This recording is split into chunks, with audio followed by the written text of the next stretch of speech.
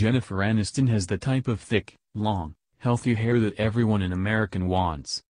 And on Tuesday the actress, whose 50th birthday falls on February 11th, was showing off her mane as she was seen exiting the set of her new TV show Top of the Morning, which also stars longtime friend Reese Witherspoon. The Emmy winner wore her highlighted locks down while in a purple scarf and black jacket. The beauty certainly knows a photo opportunity when there is one, as she was holding a bottle of Smart Water, a brand she is the spokesperson for.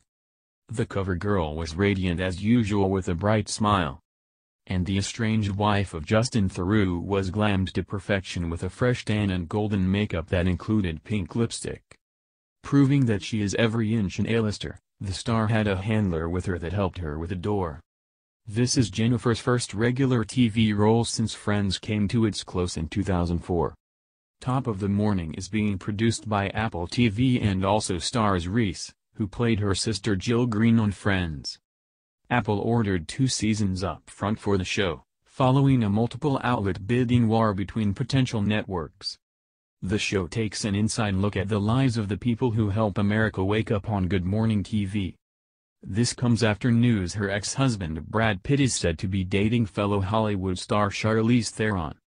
Jennifer was married to Brad from 2000 until 2005, when he infamously left her for his Mr. and Mrs. Smith co-star Angelina Jolie.